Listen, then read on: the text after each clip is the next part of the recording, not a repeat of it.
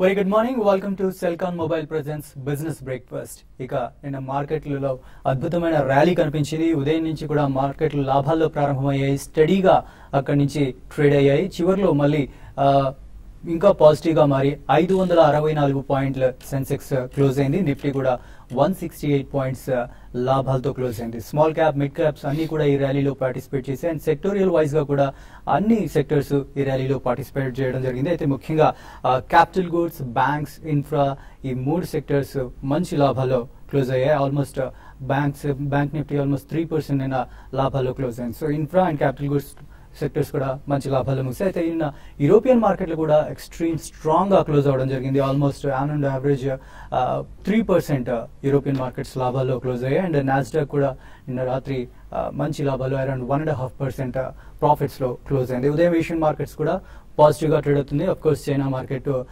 బుధవారం వరకు సెలవు కాబట్టి గురువారం మాత్రమే చైనా మార్కెట్లు పనిచేస్తే మిగతా ఏషియన్ మార్కెట్స్ అన్ని కూడా పాజిటివ్ గా ట్రేడ్ అవుతున్నాయి. ఎస్జిఎక్స్ నిఫ్టీ కూడా ప్రస్తుతానికి పాజిటివ్ గా ట్రేడ్ అవుతుంది. సో గ్లోబల్ క్యూస్ అన్ని కూడా ప్రస్తుతానికి పాజిటివ్ గా ఉన్నాయి.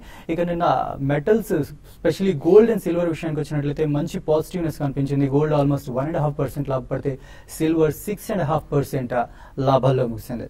సో అండ్ రూపీ కూడా నిన్న స్ట్రాంగ్ గా క్లోజ్ అయింది. ఆల్మోస్ట్ 23 పైసే లాభపడి 65 రూపీస్ 29 పైసే ట్రేడింగ్. సో ఇవాళ ఈ పాజిటివ్ క్యూస్ నేపథ్యంలో ఇవాళ మార్కెట్ ఎలా ఉండబోతోంది, ఇంట్రాడేలో ట్రేడర్స్ కి ఎలాంటి సలహాలు ఇవ్వడానికి శేషు గారు ఉన్నారు, అలాగే బాలా గారు ఉన్నారు. And of course certified financial planner Balraj గారు కూడా ఉన్నారు. మ్యూచువల్ ఫండ్ కి సంబంధించి కానీ మీ పర్సనల్ ఫైనాన్స్ కి సంబంధించి కానీ ఎలాంటి డౌట్స్ ఉన్నా కాల్ చేయండి. బాలరాజ్ గారు మంచి సలహాలు ఇస్తారు. So good morning all of you.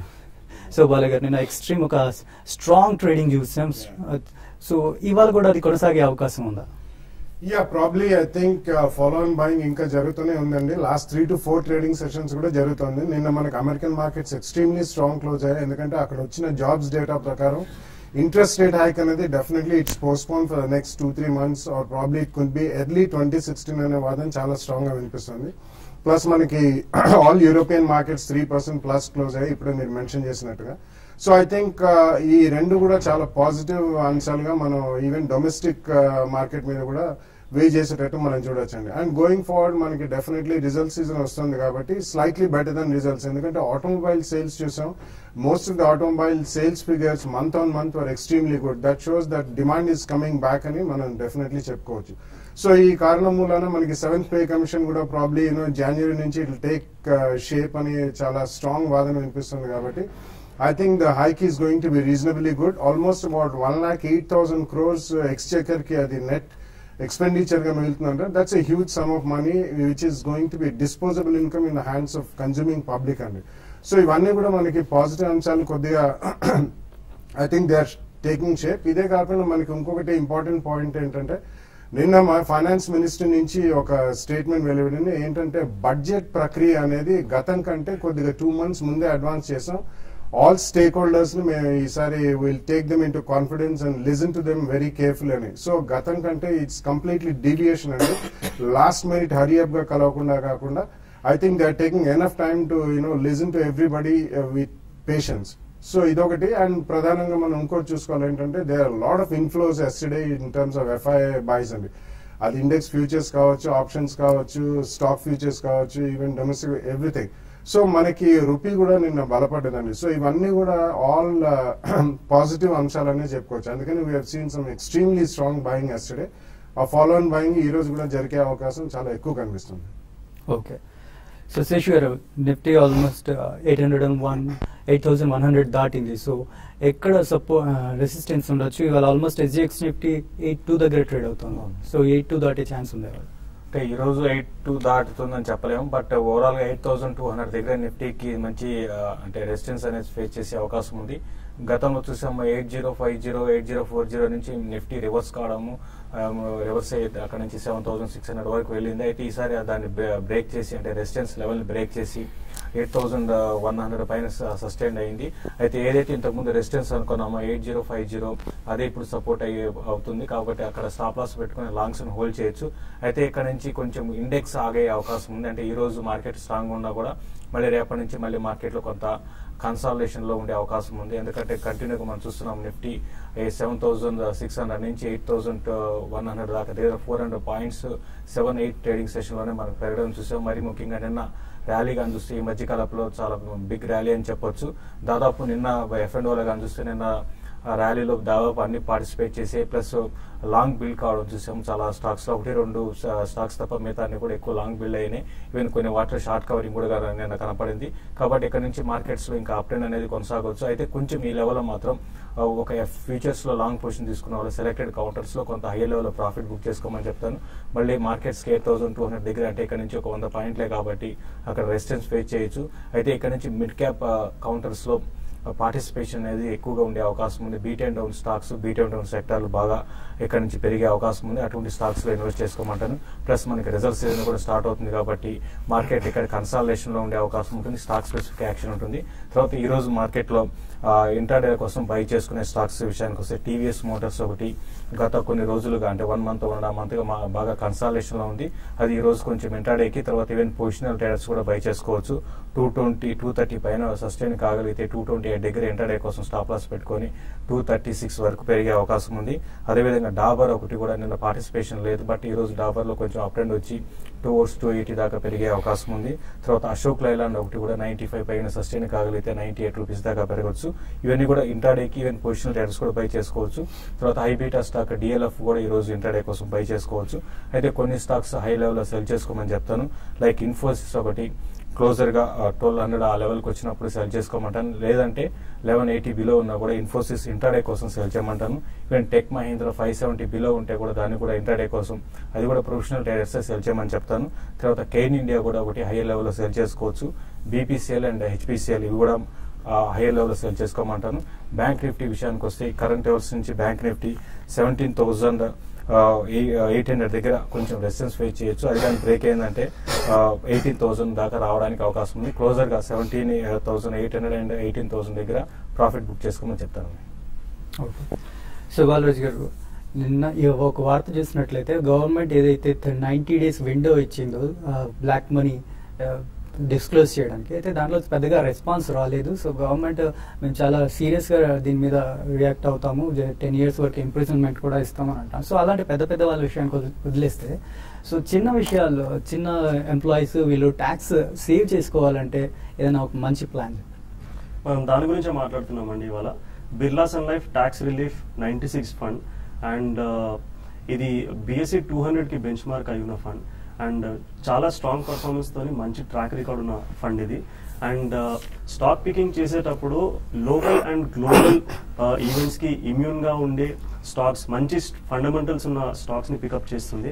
And stock pickup చేసేటప్పుడు బాటమ్ అప్ అప్రోచ్ ని ఫాలో అవుతుంది. ఏదైతే కంపెనీస్ మంచి స్ట్రాంగ్ ప్రాఫిట్స్ ఉంటాయో and good times and bad times లో మంచిగా పర్ఫామ్ చేసే విన్నర్స్ ఎవరైతే ఉంటారో అలాంటి స్టాక్స్ ని పికప్ చేస్తుంది.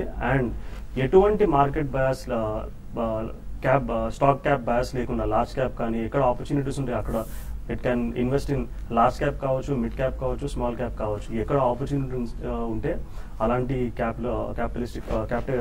స్పెసిఫిక్ గా స్మాల్ క్యాప్ లో ఇంత, లార్జ్ క్యాప్ లో ఇంత అని లేకుండా చేంజ్ అవుతూ ఉంటుంది. అంటే జనరల్ గా లార్జ్ క్యాప్ లో ఎక్కువగా ఇన్వెస్ట్మెంట్ చేస్తారు. And depending upon the situation opportunity వచ్చినప్పుడు మిడ్ క్యాప్ ఎక్స్పోజర్ కూడా జనరల్ గా ఒక 20 to 30% 40% మిడ్ క్యాప్ స్టాక్స్ లో ఇన్వెస్ట్మెంట్ అవుతుంది.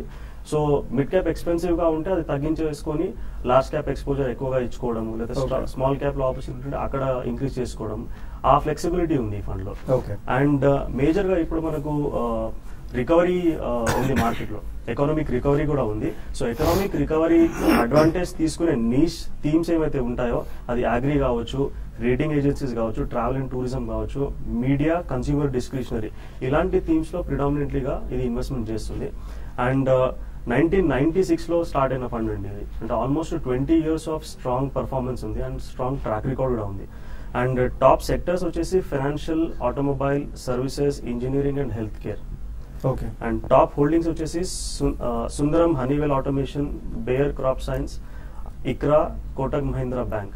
సో జనరల్ గా మనము ఏ ఫండ్ తీసుకున్నా majority of the plane diversified funds తీసుకుంటే సిమిలారిటీస్ ఉంటాయి స్టాక్ పికింగ్ లో. జనరల్ గా ఇందులో కొద్దిగా డిఫరెంట్ గా ఉంటుంది. And in terms of returns చూస్తే లాస్ట్ 1 year లో 19.33% కంపౌండింగ్ రిటర్న్, 19.33% ఇచ్చింది. అండ్ 3 years లో 23.96% రిటర్న్, అండ్ 5 years లో 10.38, 10 years లో 14.93% రిటర్న్. అండ్ సిన్స్ లాంచ్ గత 20 సంవత్సరాలుగా చూసుకుంటే 26.71% compounding return. It's a very great return.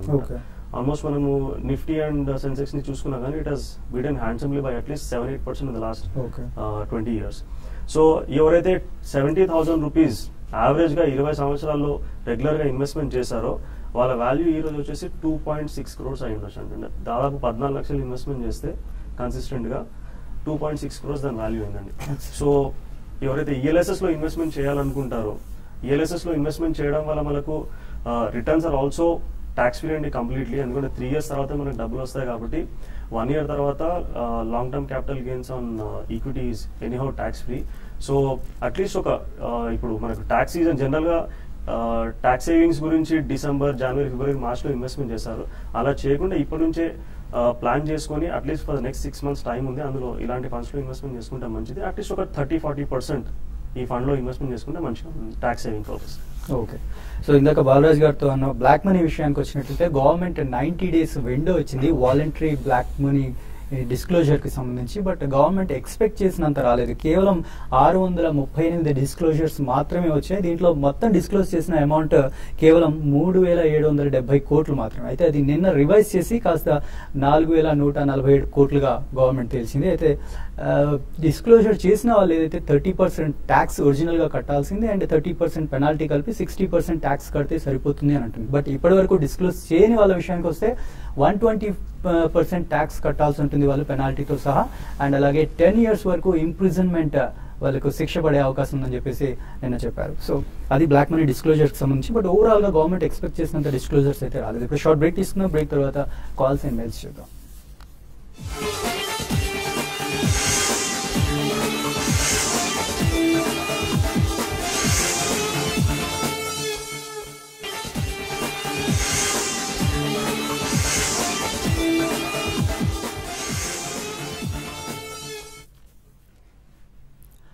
Welcome back. Calls చూద్దాం. ఫస్ట్ కాలర్ మనకి హైదరాబాద్ నుంచి మధుకర్ గారు లైన్ లో ఉన్నారు. హలో, అడగండి. చెప్పండి. నేను హెచ్డిఎఫ్సి టాప్ 100 లో 4 years ఇన్వెస్ట్ చేస్తున్నా సార్. ఆ ఫండ్ కంటిన్యూ చేసుకోవాలా, వేరే షిఫ్ట్ కావాలా, నాకు ఎట్లా సార్ ఫండ్ పర్ఫార్మెన్స్ ఎట్లా? ఒకటే ఫండ్ లో ఇన్వెస్ట్మెంట్ చేస్తున్నారండి, ఇంకా వేరే ఫండ్స్ లో ఏమైనా ఇన్వెస్ట్మెంట్ చేస్తున్నారు? హెచ్డిఎఫ్సి టాప్ 200 ఒక టైంలో మంచిగా పర్ఫార్మ్ చేసే ఫండ్ ఉంది. కాకపోతే లాస్ట్ ఒక 1 to 2 years నుంచి పర్ఫార్మెన్స్ హ్యాస్ బీన్ స్లాగింగ్. సో అందులోంచి మీరు బయటికి రావడమే మంచిది. అందులోంచి బయటికి వచ్చేసి అట్లీస్ట్ ఒక 2 లేకపోతే అందులో ఏమైతే అమౌంట్ అక్యుములేట్ అయిందో అట్లీస్ట్ ఒక 2 to 3 ఫండ్స్ లో మీరు స్ప్రెడ్ చేసి ఇన్వెస్ట్మెంట్ చేసుకోండి. దానికి మీరు Birla sun life MNC fund, ICICI Prudential focused blue chip and Motilal Oswal most 35 multi cap fund లో ఇన్వెస్ట్మెంట్ చేసుకోండి. నెక్స్ట్ కాలర్ శ్రీనివాస్ గారు ఉన్నారు. Hello, good morning sir. Good morning అండి. సార్ బాలరాజ్ గారు మాట్లాడాలి. చెప్పండి. చెప్పండి సార్, ఫండ్స్ ఇండియా అనే ఒక వెబ్సైట్ ఉంది కదా సార్? అవునండి. హలో, చెప్పండి. అడగండి త్వరగా. సార్ ఫండ్స్ ఇండియా అనే ఒక వెబ్సైట్ ఉంది కదా, దానిలో ఇన్వెస్ట్ చేయొచ్చు సార్ మ్యూచువల్ ఫండ్స్? అంటే ఫండ్స్ ఇండియా ఏం చేస్తారంటే మీకు వాళ్ళు కొన్ని మ్యూచువల్ ఫండ్స్ సజెస్ట్ చేస్తారండి. మీకు అంటే పర్సనల్ ఇంటరాక్షన్ ఉండదు. కాకపోతే సైట్ పైన వెళ్ళి మీ రిక్వైర్మెంట్స్ ఇస్తే వాళ్ళు ఒక పోర్ట్ఫోలియో క్రియేట్ చేసి ఇస్తారు. ఇన్వెస్ట్మెంట్ చేసుకోవచ్చు, మీరు కంఫర్టబుల్ అయితే ఇన్వెస్ట్మెంట్ చేసుకోవచ్చు. It is always better to have personal interaction ఇచ్చే అడ్వైజర్ ద్వారా ఇన్వెస్ట్మెంట్ చేసుకుంటే ఇట్ ఈస్ ఆల్వేస్ బెటర్. లేదు అవసరం లేదు అనుకుంటే మీరు అందులో కూడా ఇన్వెస్ట్మెంట్ చేసుకోవచ్చు, దాని ద్వారా కూడా ఇన్వెస్ట్మెంట్ చేసుకోవచ్చు. నెక్స్ట్ విజయవాడ నుంచి రజనీ గారు ఉన్నారు. హలో, హలో, చెప్పండి రజనీ గారు. Good morning. చెప్పండి. Good morning sir. ఇది న్యూగా అది 1.5 lakh ఇన్వెస్ట్ చేద్దాం అనుకుంటున్నాం. షార్ట్ టైమ్ 1 month కి ఏ స్టాక్ సజెస్ట్ చేస్తారు? అంటే ఆల్రెడీ ఇన్వెస్ట్ చేస్తున్నాను. I have an idea with stock market. 1.5 lakh 1 month కోసం ఇన్వెస్ట్ చేద్దాం అంటున్నాను. ఏ స్టెప్స్ ఇన్వెస్ట్ చేయొచ్చు 1 month కోసం?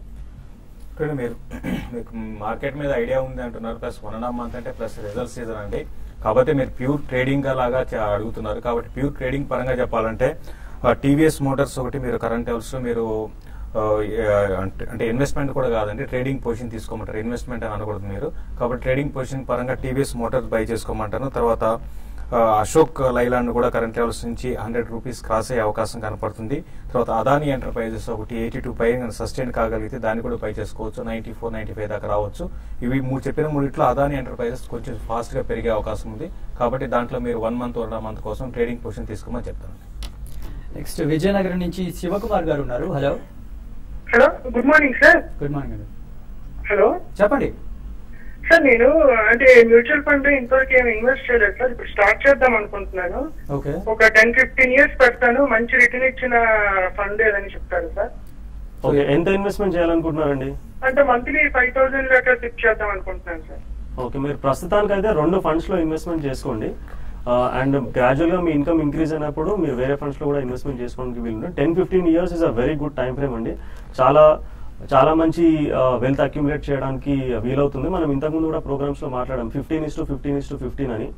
మీరు 15,000 రూపాయలు 15 సంవత్సరాలు 15% రిటర్న్ వచ్చేటట్టు ఇన్వెస్ట్మెంట్ చేస్తే దాదాపు ₹1 కోటి జమ అవుతాయి. మీ టార్గెట్ అది ఉండాలి. అండ్ 5,000 రూపీస్ మీరు ఏమైతే ఇన్వెస్ట్మెంట్ చేయాలనుకుంటున్నారో దాన్ని మీరు Franklin India high growth companies fund అదొకటి, అండ్ మిరాసెట్ ఇండియా ఆపర్చునిటీస్ ఫండ్, ఇందులో ఫస్ట్ రెండిట్లో స్ప్రెడ్ చేసి ఇన్వెస్ట్మెంట్ చేసుకోండి. ఓకే, సో నెక్స్ట్ ఒక మెయిల్ చూస్తే పాప ఈయన చాలా రోజుల నుంచి మెయిల్ చేస్తున్నారండి. రాజేంద్ర ప్రసాద్ గారు ఈయన non filing income tax letter receive చేసుకున్నారట. So 4 lakhs ఆయన ట్రేడ్ చేశారట. సో నేను ఎలాంటి ప్రాఫిట్ రిసీవ్ చేసుకోలేదు, బట్ ఓన్లీ 1 lakh లాసే వచ్చింది ఇంకా నాకు. But still I receive non filing income tax అని అంటున్నారు. సో స్టడీయింగ్ అంటే మేము స్టూడెంట్, సో ఏం చేయాలి? ఓకే, అంటే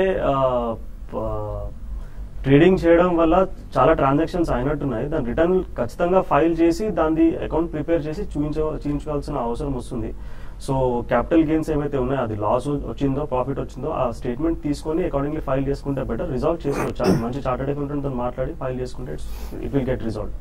సో మీరు లాస్ వచ్చిందని రిటర్న్ ఫైల్ చేయకుండా వదిలేసారేమో. ఇంకా అప్పుడు చాలా అవసరం అండి రిటర్న్ ఫైల్ చేయడం, ఎందుకంటే మీరు నెక్స్ట్ ఇయర్ దాన్ని సెట్ ఆఫ్ చేసుకునే అవకాశం ఉంటుంది. సో నెక్స్ట్ ఇయర్ ప్రాఫిట్లో మీరు 1 year లాస్ సెట్ ఆఫ్ చేసుకునే 1 lakh లాస్ సెట్ ఆఫ్ చేసుకునే ఛాన్స్ ఉంటుంది. నెక్స్ట్ మెయిల్ కిషోర్ గారు మెయిల్ చేశారు. ఎన్సీసీ అనే 100 రూపీస్లో 8,000 షేర్స్ తీసుకున్నారట. సో ఏం చేయాలని అంటున్నారు? కరెంట్లీ హోల్డ్ చేయమని చెప్తా అండి. నెక్స్ట్ 2 quarters కొద్దిగా ఇన్ఫ్రాస్ట్రక్చర్ రంగం పుంజుకునే అవకాశం చాలా ఎక్కువ ఉంది. ఎందుకంటే monsoon is behind us and generally interest rates కూడా తగ్గుతున్నాయి. కాబట్టి రీసెంట్లీ అందులో మనం చాలా స్ట్రాంగ్ ప్రైస్ యాక్షన్ చూసాం. అండ్ ఆల్మోస్ట్ అది 90+ దాకా వెళ్ళి మళ్ళీ కొద్దిగా రియాక్షన్ మోడ్ లో ఉంది. బట్ ఐ థింక్ 8,000 షేర్స్ ఉన్నాయి కాబట్టి డెఫినెట్లీ స్ట్రాంగ్ స్పర్ట్స్ ఎప్పుడైనా వచ్చినప్పుడు మీరు కొద్దిగా క్వాంటిటీ అమ్మి యావరేజ్ కాస్ట్ తగ్గించుకోవడానికి ప్రయత్నం చేస్తే బెటర్ గా ఉంటుందండి. ఓవరాల్ గా మీకు యావరేజ్ కాస్ట్ తగ్గుతుంది. బట్ కరెంట్లీ మాత్రం హోల్డ్ చేయండి. ఓకే, సో వెంకట్ గారు మెయిల్ చేశారు. Term policy తీసుకోవాలనుకుంటున్నారట. ఒక గుడ్ టర్మ్ పాలసీ సజెస్ట్ చేయండి అని అడుగుతున్నారు. ఓకే, మంచిదండి. So first of all me annual income ఏమైతే ఉంటుందో దానికి 10 to 12 times మీరు లైఫ్ ఇన్సూరెన్స్ కవర్ తీసుకోవాలి. Dependents wife, mother and father, 32 years, 10 lakhs per annum income. అంటే దాదాపు మీరు ఒక 1 crore to 1.2 crores మీకు annual cover life insurance cover ఉండేటట్టు మీరు తీసుకోవాలి. అండ్ ఒకే కంపెనీ ద్వారా కాకుండా దాన్ని అట్లీస్ట్ మీరు 2 లేదా 3 కంపెనీస్ లో స్ప్రెడ్ చేసి తీసుకుంటే ఇట్ ఈస్ ఆల్వేస్ బెటర్. తీసుకునేటప్పుడు మీరు మీ పర్సనల్ ఇన్ఫర్మేషన్ కానీ, హెల్త్ ఇన్ఫర్మేషన్ కానీ, and me assets, liabilities and work details కానీ ఇవన్నీ కూడా ప్రాపర్ గా మెన్షన్ చేసి తీసుకుంటే ఇట్ ఈస్ ఆల్వేస్ బెటర్. ఎంత చిన్న ఇన్ఫర్మేషన్ అయినా స్కిప్ చేయకూడదు. దానికి మీరు LIC ఈ టర్మ్ ప్లాన్ ని కన్సిడర్ చేయొచ్చు. ప్రీమియం చాలా కొద్దిగా ఎక్కువగా ఉంటుంది in compare to other plans, కాకపోతే తీసుకుంటే ఇట్ ఈస్ ఆల్వేస్ బెటర్. దానికి LIC ఈ term, HDFC click to protect and ICICI Prudential లో టర్మ్ ఇన్సూరెన్స్ ప్లాన్ ని, ఆన్లైన్ టర్మ్ ఇన్సూరెన్స్ ప్లాన్ ని మీరు కన్సిడర్ చేయొచ్చు. ఓకే, సుధాకర్ గారు మెయిల్ చేశారు. UPL లో బ్యాడ్ న్యూస్ ఏంటి, అలాగే ఈ లెవెల్లో బై చేయొచ్చు అని అడుగుతున్నారు. అలాగే Cox and Kings long term కోసం తీసుకోవచ్చు అని అడుగుతున్నారు. Not a good idea అండి. Currently I think Cox and Kings is going through very massive consolidation phase. So అందుకని ప్రస్తుతం అయితే I think you should avoid that అని. అండ్ జనరలీ ఆ business most of it is moving on to the web. Application based business అయిపోతుంది. Unless even hotel owners per say they are also not making as much money as the aggregators of rooms. So complete business model change అవుతుంది కాబట్టి definitely I don't think you should buy it right now. Suresh Kumar గారు చెన్నై నుంచి mail చేశారు. ICICI bank 3rd September 2015 రోజు by చేశారట 267 రూపీస్కి. So is it hold are cell అని అడుగుతున్నారు. అంటే మీరు 26 అంటే కొంచెం మీరు ఫ్యూచర్ లో బై చేసారా లేకపోతే ట్రేడింగ్ పరంగా పొజిషన్ తీసుకున్నారో తెలియదండి. బట్ ఏదైనా కూడా 280 అనేది రెసిస్టెన్స్ లెవెల్ క్లోజర్ గా అక్కడికి వచ్చింది కాబట్టి ఈ లెవెల్ లో కొంచెం ఆగొచ్చు. 1 or 2 days లో 280 కానీ క్రాస్ కాగా అంటే దానిపైనే ఉంది కాబట్టి ఇక్కడ నుంచి సస్టైన్ కాగలిగితే 292 దాకా వెళ్తుంది. కాబట్టి కరెంట్ లెవెల్స్ లో బెటర్ ఏంటంటే ఒకసారి ప్రాఫిట్ బుక్ చేసుకొని మళ్ళీ లో లెవెల్ లో బై చేయమంటాను. అది ట్రేడింగ్ కి, ఇన్వెస్ట్మెంట్ కి అయితే మాత్రం హోల్డ్ చేయండి. యాదగిరి గారు మెయిల్ చేశారు, కావేరీ సీడ్స్ 1 year కోసం తీసుకోవచ్చా అని అడుగుతున్నారు. Not the right time, and actually first quarter is a best quarter for all seed companies. So generally మనకి జూన్ క్వార్టర్ లోనే బెస్ట్ సేల్స్ వస్తుంది కాబట్టి wait for some more time. Rabi crop సూచనలు ఎలా ఉంటాయో చూసిన తర్వాత you can take a bet. Next 1 or 2 quarters అంత మేజర్ రిజల్ట్స్ పరంగా ఏముండదు కాబట్టి కన్సాలిడేట్ అయిన తర్వాత కొద్దిగా తీసుకోండి. లాస్ట్ మెయిల్ చూద్దాం. శ్రీనివాస్ గారు మెయిల్ చూసారు, యూనికేమ్ ల్యాబ్స్ 250 తీసుకున్నారట ఆయన.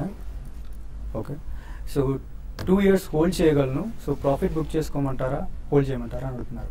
డెఫినెట్ గా హోల్డ్ చేయొచ్చు అంటే చాలా స్ట్రాంగ్ అప్ ట్రెండ్ ఉంది. నేను కూడా 8% 52 వీక్ టచ్ అవుతుంది. ఇంకా మీరు 2 years అంటున్నారు కాబట్టి మీరు హోల్డ్ చేయండి. మీకు ఫార్మాలో ఇది ఒక్కటే స్టాకే పెరగలేదండి అంటే మేజర్ కంపెనీస్ తో కంపేర్ చేసుకుంటే. కాబట్టి ఇంకా అప్ ట్రెండ్ అనేది చాలా ఎక్కువ ఉంది కాబట్టి హోల్డ్ చేయండి. సో ప్రస్తుతానికి SGX Nifty almost 50 points plus లో ట్రేడ్ అవుతుంది. సో ఇంట్రాడేలో ఎలా ఉంటుంది శిష్యు? మార్కెట్స్ మాత్రం ఈ రోజు కొంచెం హై లెవెల్ క్లోజర్ గా 8200 ఆ లెవెల్ కి వచ్చినప్పుడు సెల్లింగ్ రావడానికి అవకాశం ఉంటుంది. ఇంతకుముందు చెప్పినట్టుగా ఇండెక్స్ బేస్డ్ స్టాక్స్ లో ఫ్యూచర్స్ లో ఉన్న వాళ్ళు కొంచెం హైయర్ లెవెల్ లో ప్రాఫిట్ బుక్ చేసుకోమంటారు. అటన్ మార్కెట్ డ్రాస్టిక్ పడిపోదు, కన్సాలిడేషన్ ఉండే అవకాశం ఉంది. కొన్ని స్టాక్స్ కూడా high level cell చేయమంటాను. IT stocks ఈ రోజు కొంచెం వీక్ కావచ్చు, 2 వాటర్ సెల్ చేసుకోవచ్చు. మిడ్ అండ్ స్మాల్ క్యాప్ లో కొంచెం యాక్టివిటీ ఎక్కువ ఉండే అవకాశం ఉందండి. Right, thank you very much. ఇది వాళ్ళ Celkon mobile presence business breakfast.